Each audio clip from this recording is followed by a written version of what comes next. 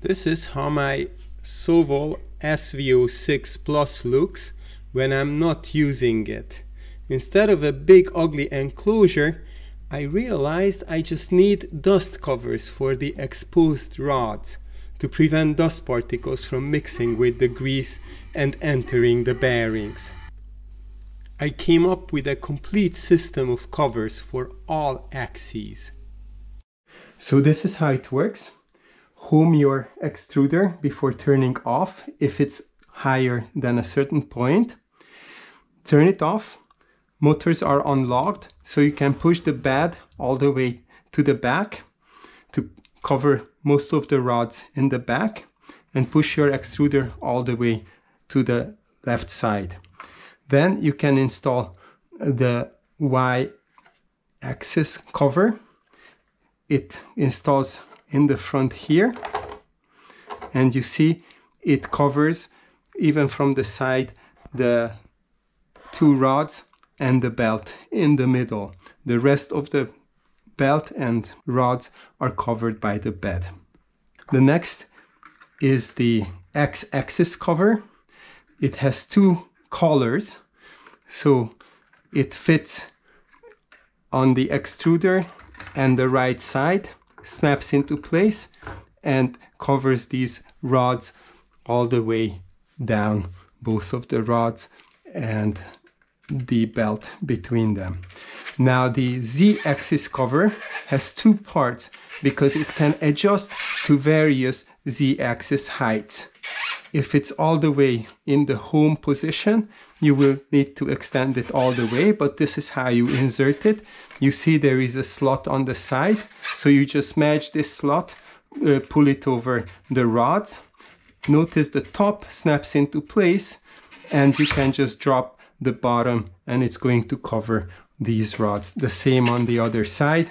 So I just pull it over the rods, snap the top into place, and drop it all the way down, and it covers all the rods from dust. These Z-axis covers stay together, so they are printed in the way or designed in a way so they fit together. And even if your extruder is, or Z height is all the way up here, you don't have to home it. You can apply it in this position as well, or all the way down here. I designed all 6 pieces to be printed vertically. Orient them the way they are shown here. Just make sure to apply a big enough brim on the bottom for good bed adhesion. I designed them to use the least amount of material, less than 200 grams in total. Most of the surfaces are made up of just 2 lines, which can be printed very quickly, thin but rigid enough because of their curved shapes. Each axis cover can be printed in about 2 hours.